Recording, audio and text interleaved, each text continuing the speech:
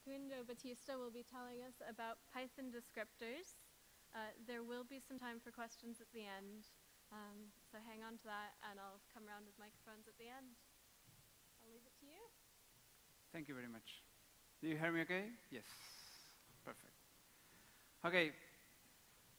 Welcome. Thanks to be here. Thanks for the organizer of putting together this awesome conference. I will be talking about descriptors, just trying to everybody understand a little descriptor. Descriptor is a hard topic. Normally, the 50 times that I saw presentations about descriptors until I understood it, it's a lot of theory, and you get out of the presentation saying, okay, I kind of understand the theory, but I don't have a clue how to apply that. So with Joaquin, that is the other author of this talk, we decided to do it backwards. So we like games, board games, and role games, and we decided that as we are nerds level 2, we not only wanted to play board games, but to create them, to design a system where you can create board games. So it's like playing the game, it's like a meta play. So we wanted not only to create the system, but we wanted to offer other people ways to create board games. And we wanted to offer them a possibility of creating board games in a simple way, in a useful way. So we wanted to do something like this. We wanted to have powers and characters. The powers is where you encapsulate what the powers can do. So, for example, you have a strength that is a useful power for a character. And if you have a strength, you can break walls, or you can jump a hole, etc. If you have magic, you can do a spell, etc. See that it's very simple defined the power. It's just a class. It's just what you can do. And the action itself is a method that, of course, according to some value, if you have more and less magic, etc., you can do it or not.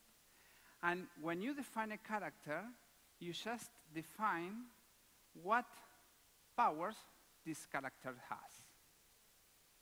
So this is very simple written. If you write it like this, it will not work. But we wanted to do this, and we wanted to go from here. So this is how we will use this very simple mechanism. For example, you instantiate a character that is Gimli. Gimli, you can instantiate it with a lot of strength, and see how you can check if Gimli can break a wall. You ask for the strength of Gimli, what the power can do. Also, you can modify very easily the value of that power. See that how I directly modify that power in Gimli. So if I put more power to Gimli, for example, it will be able to break the wall. Or, for example, this is a character that has both powers. So it has a power, it has some strength and has some magic. And if it's okay, Gandalf can charm a tree, it's okay, but Gandalf cannot fight Saruman, but I can just put more magic in Gandalf, and from that point, Gandalf the White will be able to fight Saruman. The idea is that we wanted to give the powers in the characters in a very simple way to manipulate. Working with them like numbers. So you can get or you can set the powers in the character, but also encapsulating what the power will be able to do in that very same class where you define the power. So it's a very weird way of doing things, but it's very simple. So how we did this I mean, we didn't do it with magic. I mean, this is not magic. It's just we used descriptors to make that code work. So the idea here is that we will go now a little into the theory of descriptors, and then we go back to the board game and see how we did apply that theory. So this is the last chance. If you want to see descriptors, you stay. So a descriptor in general is an attribute with binding behavior, one whose attribute access has been overridden by methods in the descriptor protocol. Very, very simple, right? It's very understandable. I mean, you already know how it works. The idea is to see what we really are doing here in more simple words. The idea behind descriptors is that you take control of some normal Python behavior. Every time you do a set of an attribute in some object, every time you get some attribute from some object, or every time you remove some attribute in some object, with descriptors, you get the possibility to execute your own code instead of normal Python behavior. So when I do some object.attribute equal 42 in that case, it's not Python just assigning the value 42 to the attribute in this object, but instead, if I'm working with descriptors, some code of mine is being executed in that moment. How is that? You define the descriptor with classes. For a class to be a descriptor, it has to have some special methods. In this case, we have a dunderGet. The dunderGet makes these descriptors, made this class a descriptor. This dunderGet will be executed every time you access the attribute. So let's see it in real code. In the upper part, I have the very same class that the last slide, where I have a dunderGet, and that dunderGet just returns hello world.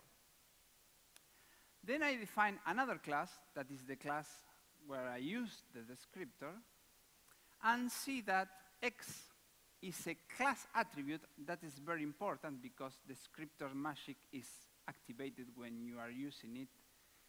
We are using the descriptor as a class attribute. X is a class attribute that has an instance of the hello world descriptor. Then I instantiate any class, and the moment that I do ac.x, the moment that I'm accessing that attribute, my own code is being executed. So this is the proof that with descriptors, I can get in the middle of the Python execution for this get. So far, how are you doing? I mean, it's totally crazy, makes sense, I already lost you. It works. You see how this magic happens. So, we have another special method for descriptors. We have the dunderSet.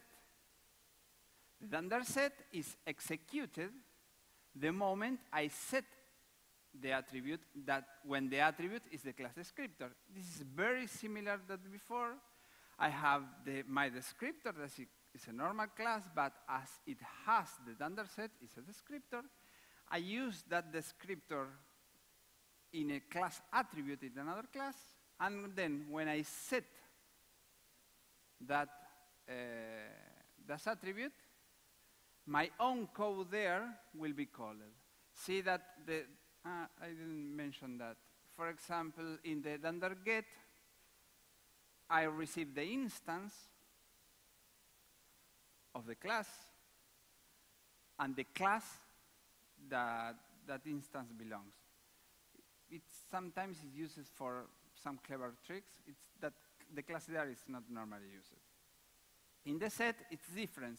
In the set, I receive the instance, that is AC, and the value that I'm setting. So I also receive this ble.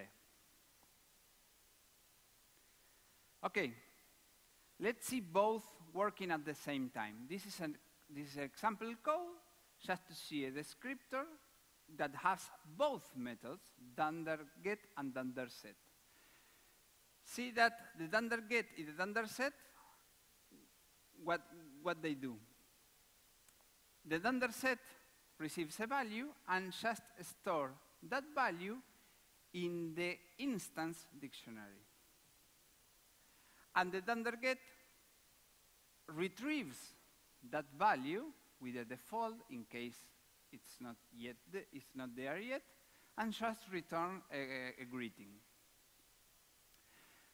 Let's use it in the second column. I define a new class, hello world 2, that has a class attribute, again a class attribute, that is a greet with an instance of this hailer. I instance hello world 2, and if I do hailer.greet, that dunderGet will be executed. That will return hello unknown because the instance still doesn't have the whoset. The moment I do hailer.greet equals something, the dunderSet is executed. And in this case, I put that information in the instance. And when I access the attribute again, it just restores it and use it. Okay? Yes or no? Okay. We have two types of descriptors. We have overriding descriptors and non-overriding descriptors. This is where confusion starts to flourish. But don't worry, it's very simple. They are just classified into groups because the behavior is a little different. Where the behavior is different? Here. In the first column, in the left, we have an overriding descriptor. See that we have a class that has both dunderGet and dunderSet methods. In this case, I use the descriptor here. When I do c.d, it executes the get. And when I do c.d equals something, I execute the set. This is very similar to what we saw before. More than very similar, it's the same. In the case of non-overriding descriptors, we do not have a set method. The difference of not having a set method is that when I use the descriptor, if I do a c.d, of course, it executes the get. But the moment I do c.d equals something, the attribute d of the instant c is overwritten by this value. So from this point on, c.d is 1 to 3. It's no longer the descriptor. In this case, I execute this dunderSet, and from this point on, c.d is still the descriptor. This is the only difference. You have to be careful when you write your own descriptors, because even if you don't want to put any special behavior in the set, you need to be careful that if you don't specify a dunderSet in your descriptor, it may be overwritten. Of course, it's a behavior that you may want to use. And we will see a very common case where that behavior of non-overriding descriptor is used by you normally.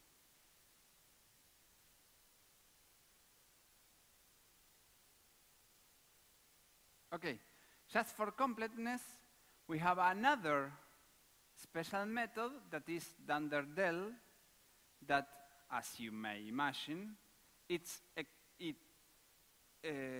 specifies code that is executed when you delete an attribute.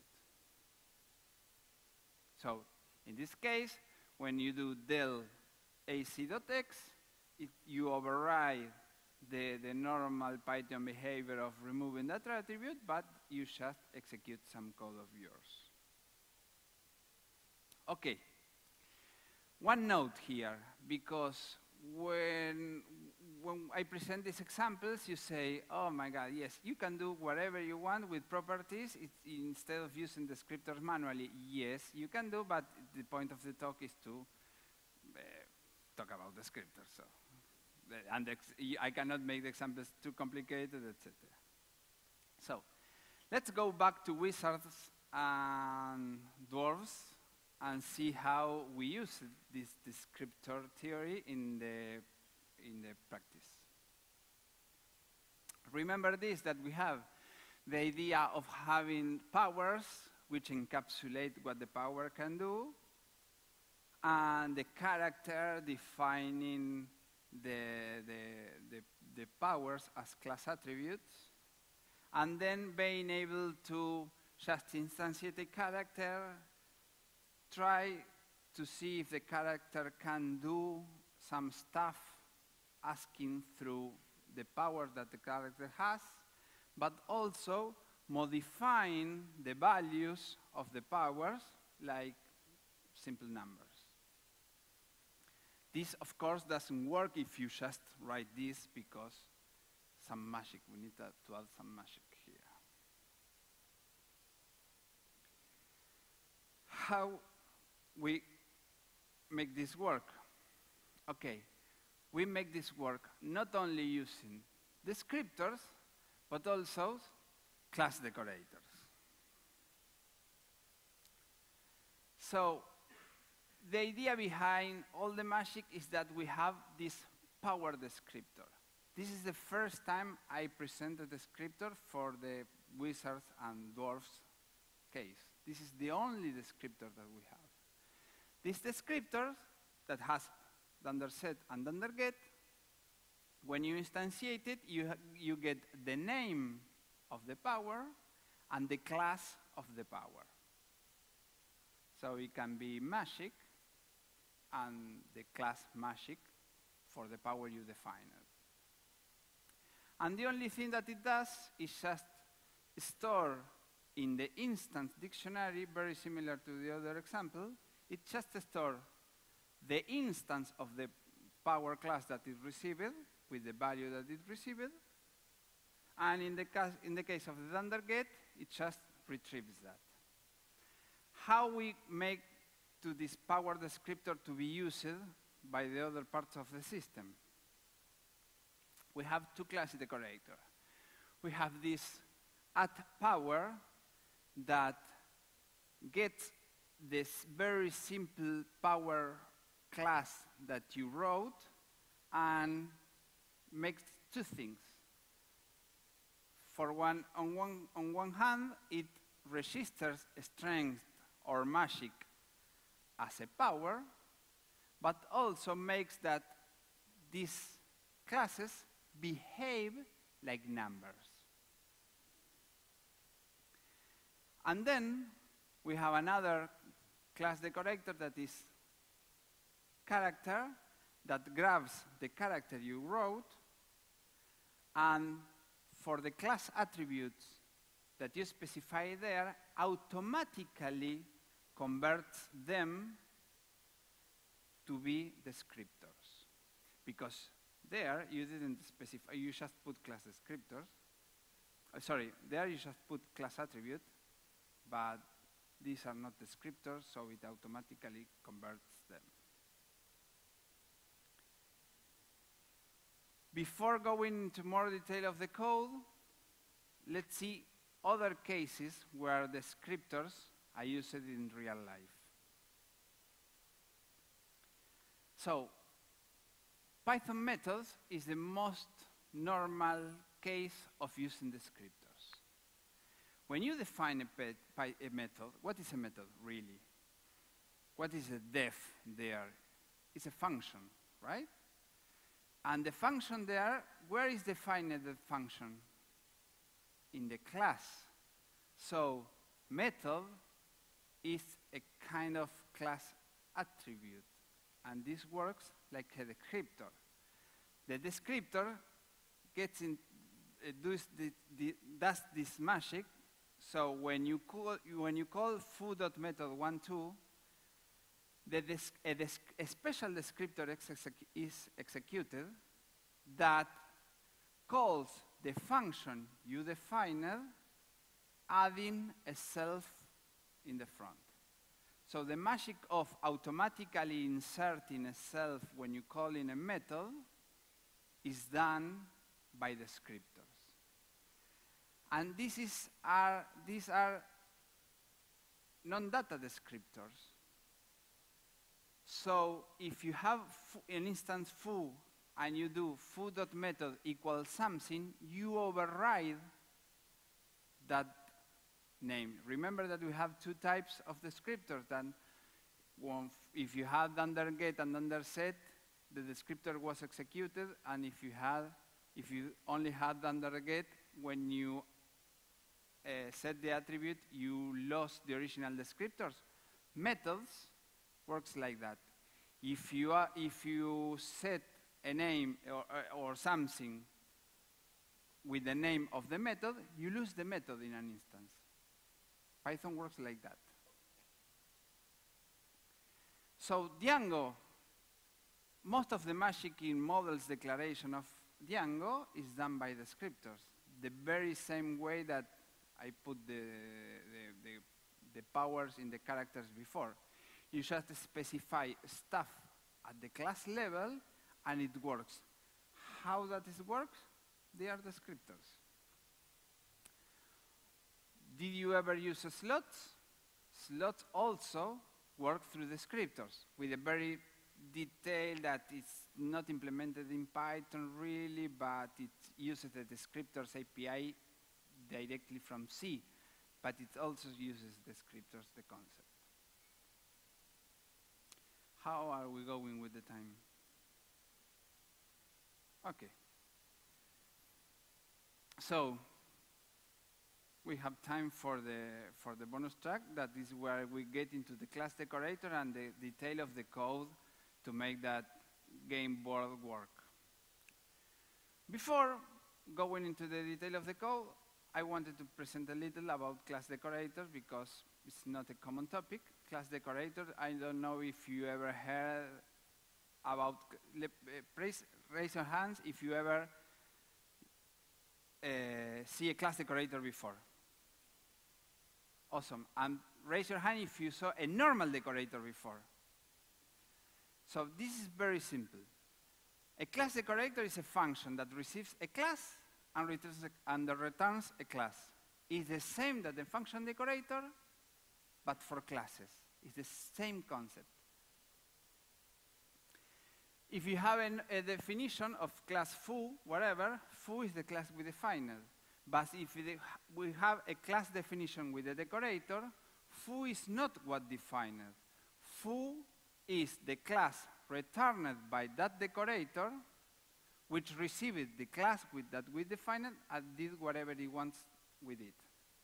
It's the same than doing foo equal decorator foo. The very same thing that function decorators. So, how did we use it in the board game? This is the power, the class decorator that I mentioned before, that you just put it in the very simple power class that you define and makes it magic. See what it does. This code is not really simple, but we can make it understandable. The power receives a class. The class is this one that we are defining. And the power decorator creates another class, a new class with a type function that inherits this very class, but also inherits float. And this is how the behavior of a number is inserted to the power. And also registers that class name in a global dictionary that will be used later to retrieve it.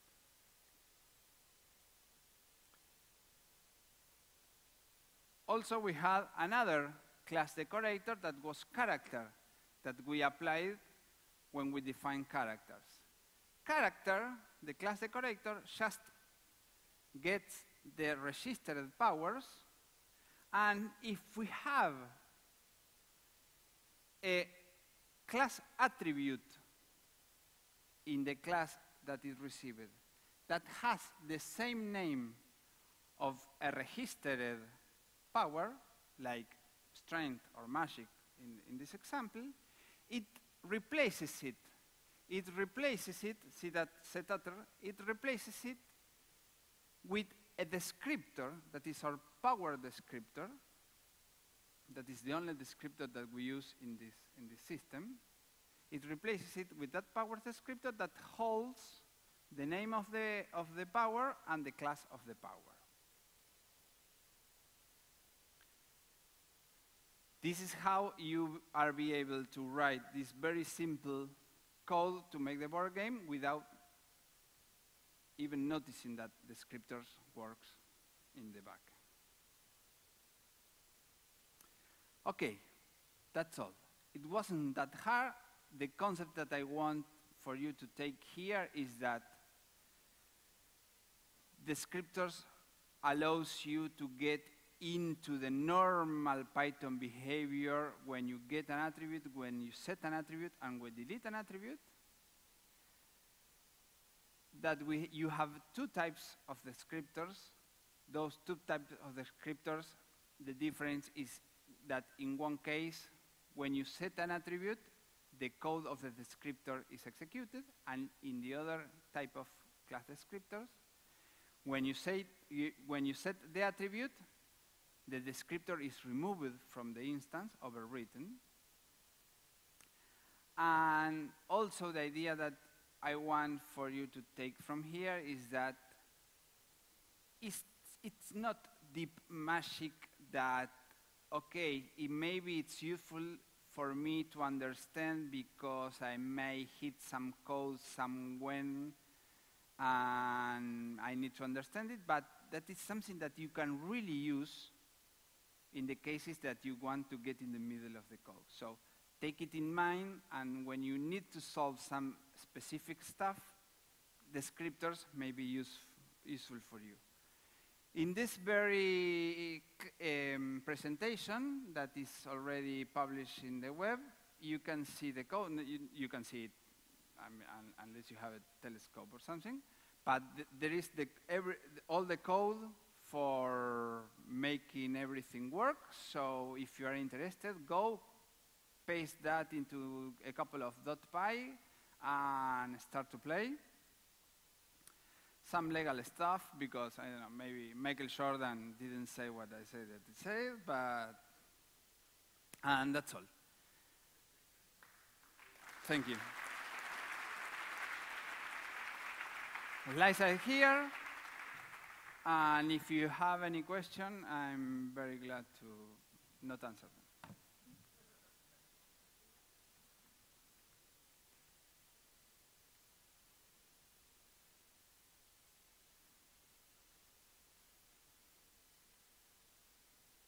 Okay.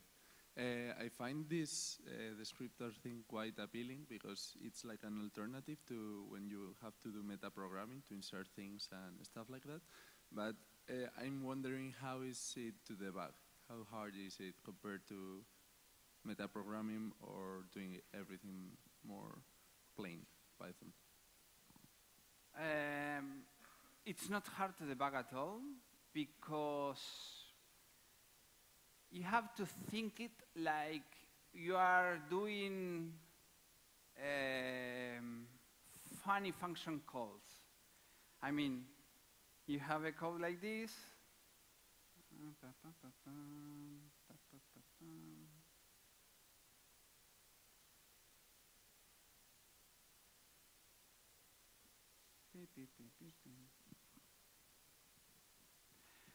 You have a code like this, and the only thing that you need to take in consideration that in the case, for example, of doing gimli.strength equal whatever, you are doing a function call at that point.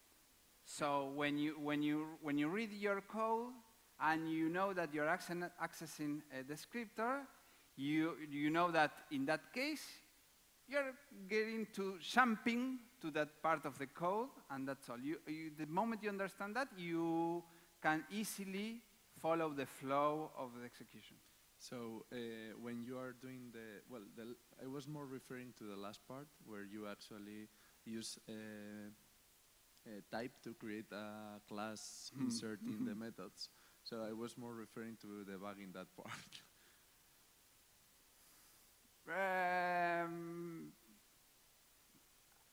It just worked. I didn't have to debug it, really. Okay. It just worked. Actually, when we created the presentation, it was 3 times more complex, everything. We found the way to make it simple like this. That is not simple, but it does what it needs to do. Can you go to the next slide when there is a character? I think in this one, it looks like he's looking at the name of the attribute, not the actual class. So if in the class character I call something strength, but then I do equal to, that has nothing to do with the actual, what happens? Is that? This, yes, if you misspell this, it will fail. You could check for the instance and the class name, and it will be more robust. So you should check, in theory, on the right and not on the left to be more sure of what you're doing, because it can, or no? You could. Yeah. It will be better. This works. Yeah, okay. I mean, this whole board game thing, whatever, it's just an excuse for the talk. We really didn't this for real. But it's just an excuse to use the descriptor somewhere. Okay, so another question. Is there a reason to use a dunder dict _ dict in the get and set before in the other slides, and not set utter, for example? Because is it because you can't use it there, maybe? Or sorry, when? Where? In the dunder get and dunder set before. It's accessing in the power descriptor. Yeah. Here. Yeah. Why not doing set utter there? Doesn't work, maybe, or?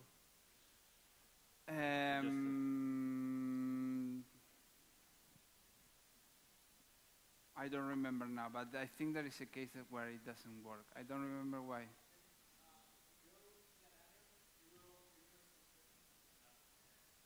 Right. Right. If you do instance dot or set utter instance name and the value, it will be calling the descriptor itself. So you don't set the attribute, it just mess with the dict. Okay, so how do you deal with inheritance when using class descriptors? Well, this is an interesting question, because this is one case where you cannot use properties. Because, I mean, you are encapsulating code and you want to use inheritance, so you cannot use property anymore. You need to use proper descriptors. You just use it. It just works. There is no magic there. You can have parent classes with the others' methods or whatever. The descriptor inherits, and it works. So basically you have to put class decorator in both parent and child class, but in that case... You say not when created the decorator, but when you see it in this case? No, in class decorators for character, for example. It does some magic with applying a power descriptor. I don't know. In that case, I don't know if I didn't try it. I mean, I remember this whole board game name, power, character, whatever. It's just an excuse for the presentation. We didn't use it in production or anything. So I would need to follow the code now. I didn't try it. There is another one here. In the previous slide, with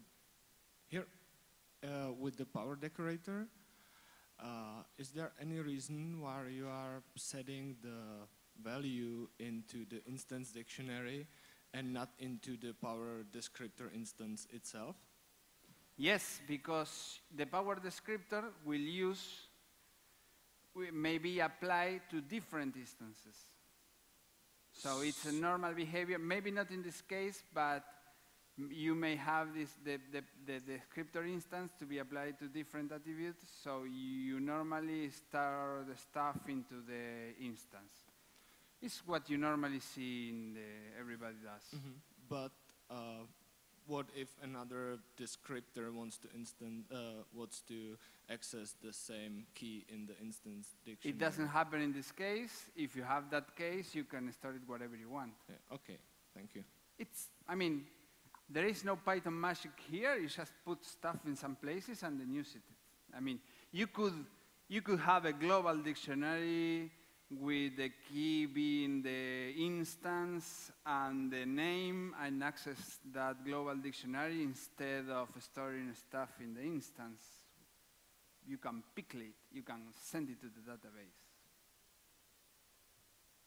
But it's pretty normal for the descriptors to mess with the instance dict. Yeah, great talk, thank you. I have a question. Can you explain more why we are initializing the descriptors inside the class and not, for example, in the dunder init? And can we change the descriptor during the runtime? Not on this slide, the previous one, for example. Yeah, here on the class, you initialize strength and magic inside the class, and not in the dunder init. I'm initializing it in the construction of the strength and magic. The what?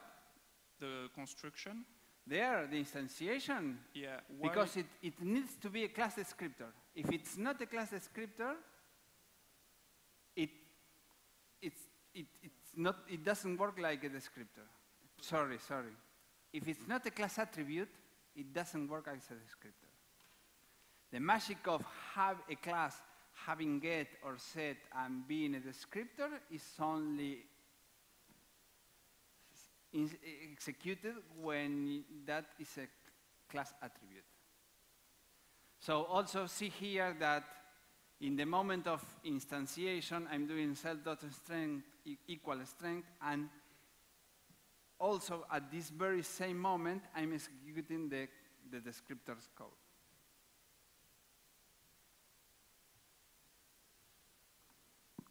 Thank you. I think that's the last of our questions. Okay. So everyone have a very nice lunch. Thank you very much.